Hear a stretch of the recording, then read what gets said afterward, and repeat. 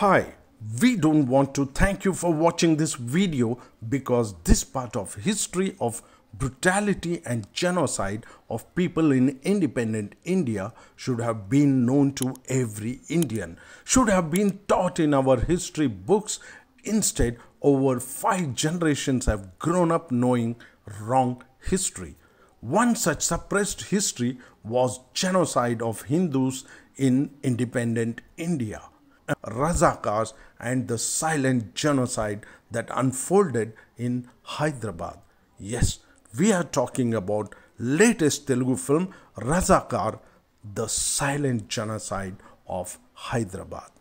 It's truly disheartening to observe that Tollywood, which boasts of producing the highest number of films in India each year, has the rulers in Delhi remained silent spectator to this genocide. Sardar Vallabhbhai Patel in the liberation of Hyderabad.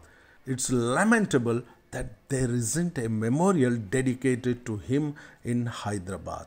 Makarand Deshpande's portrayal of the Nizam of Hyderabad, Tej Sapru's depiction of Sardar Patel, and Arjun Singh's portrayal of brutal Qasim Rizvi breathe life Hyderabad Liberation Day. Razakar is a must-watch for everyone seeking to understand the truth behind this harrowing chapter of our past.